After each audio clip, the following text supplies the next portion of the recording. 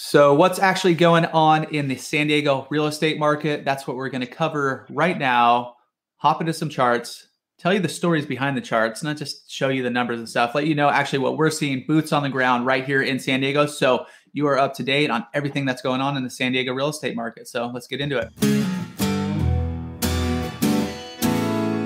And as always, thanks for tuning in. Love making these videos for you, but we're also real estate agents right here in San Diego. So if you guys need some help, I'm Chris Erickson. We got Mr. Loren Sanders right there. We're with the Beach Life Group right here. And if you guys have questions, you want to start that conversation, feel free to book your discovery call down below. Let's jump into some charts, show you what's going on. Typically in real estate, we have seasons. You have kind of the busy season, that spring market. It's a little, as people get settled in for the summer, maybe picks up a little again towards the back end. We haven't seen total amount of seasonality, which we'll get into in a little bit, but we have seen kind of that seasonality in the median sales price, which you're looking at right now. This is all of San Diego County. So compare it to this top line here is 2022. So last year, and this year is 2023. So you can see we're a little bit below, about 2% below the median sales price, what we were last year. And it's just a metric to kind of track the trend of the market. The median sales price, although it does provide some data, there's so many different neighborhoods in different areas, and the median price point for different neighborhoods, coastal, inland, is going to be kind of different stories and different prices for all those little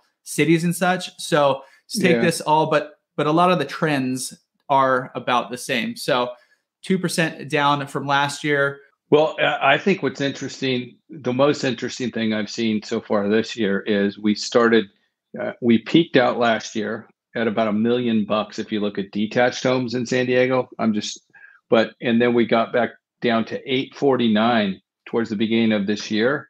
And then this chart you have is showing all both property types combined. But look at that. Looks the upward trend looks very similar to last year. So it'll be interesting to see if we do this little bump along at a lower level, given we're at lower level in pricing at a peak. But are we going to bump along there and head back down, or are we going to continue sideways or upwards? And it's all going to come down to inventory in the end, which is driven by two things. Mortgage rates is one of the things that drives how much inventory stays on the market, and then how quickly things are being replaced as they're listed. So at this point, we're gaining a little bit of inventory. Where you guys were, where I saw you this weekend out at that open house in San Marcos, there's less than a month's supply of detached homes for sale in San Alejo Hills.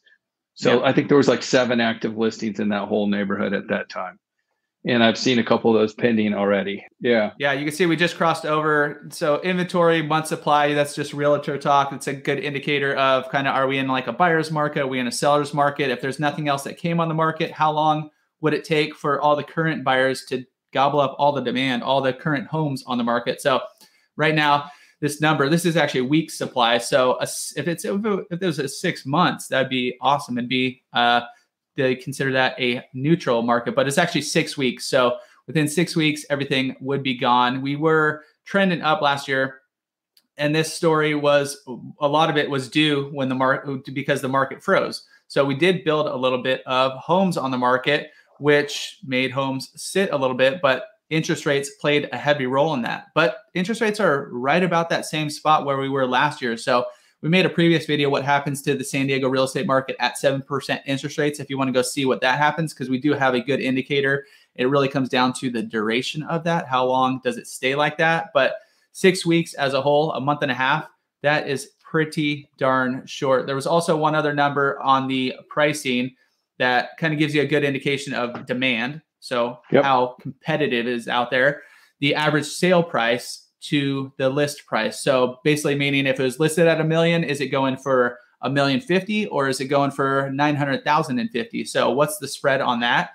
And we did, once the kind of towards the back end of last year, when we did see a lot less demand out there, it did start dropping down. I mean, San Diego as a whole, it doesn't fluctuate too far under list price. Last year, it did drop down towards the end of last year to about 98% of list price, where at the peak, we were sitting at 100 and almost 106% of list price. In some cities, in some kind of places where there's a little more competition, that was even higher. So, but right now, we are just crossed over the 100 mark, about 2 months ago now, and we're sitting about 101%, meaning $1 million house is going for about $1,014,000. So competition wise, you can see as this trends up, the competition is getting a little more aggressive. But new listings this year, we're sitting at 542.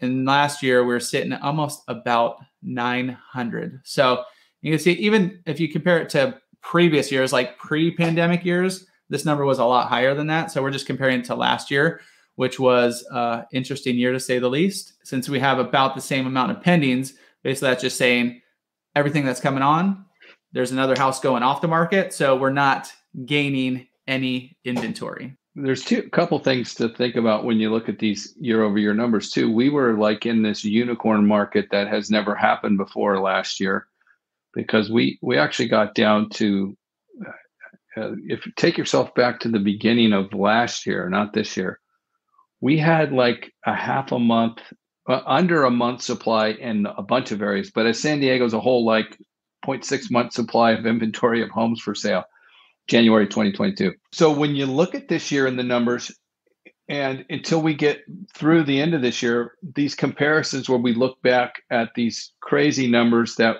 unlikely that we'll see again, that were based on very low interest rates and a very fast market at that time, prices in comparison to where they were now, maybe pretty close in some areas where the market's pretty flat, but the interest rate's now 7%. So that's a big difference. The interest rates are kind of like the reins on the market. Like when last year rates started creeping up, well, they doubled last year. So we didn't see that. Now we're kind of settled in a little bit more to, that 6 to 7% range. But once they do hit over that 7% mark, a lot of buyers do pull back the reins. And so that's where we're sitting right now. Now everything is still getting sold, but with less offers as a whole. And maybe that, like we mentioned, the kind of above list price is not as aggressive as it was last year. So those 7% rates are kind of holding back some parts of the market. Usually like during this time in a normal market where we see that spring market, you see more homes come on, you see a summer market, you see more homes come on. I think we've missed kind of that spring/summer, early summer market where we do see the number of homes rise, and we might be over the hump. So is maybe the 7% interest rates are also holding back sellers from, selling and buying again. But I think that's the story right now.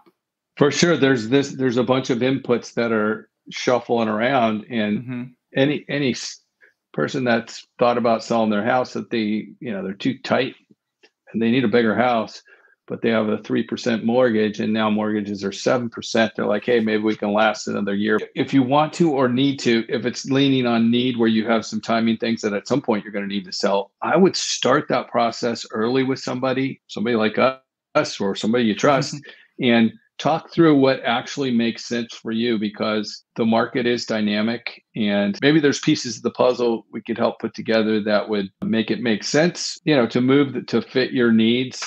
And it might be in a different time than you think, because one example is, hey, we hear this a lot.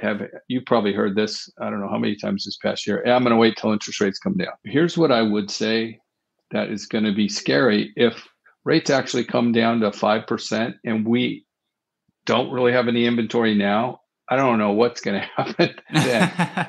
You know what I mean? Because it could be, we could see another one of those crazy surges like we saw, where you get this 18 or 20% surge because there's just no inventory. There's a bunch of things going on, very complicated time to make a decision. So that's why I say give yourself time. Like if it's a year away, start talking through what's going on and follow the market so you can understand it. That's the way we do it anyway. Beach Life Group, we're not saying, hey, you need to do this and sell. It's more like, what are you trying to do? And then here's what the market's doing. How does that fit with what you're trying to accomplish? And there's a lot of people that had challenges in a tight market where they just made decisions and didn't get the house they wanted because they were jumping and making kind of erratic decisions. Felt like there was pressure. So now more than ever, set yourself up to take off some of that pressure. Talk through it with somebody you trust. Give yourself some time to figure out what the best next move is. Whenever that time comes, information is down below. So feel free to reach out. We got your back when making the move here in San Diego. Bye.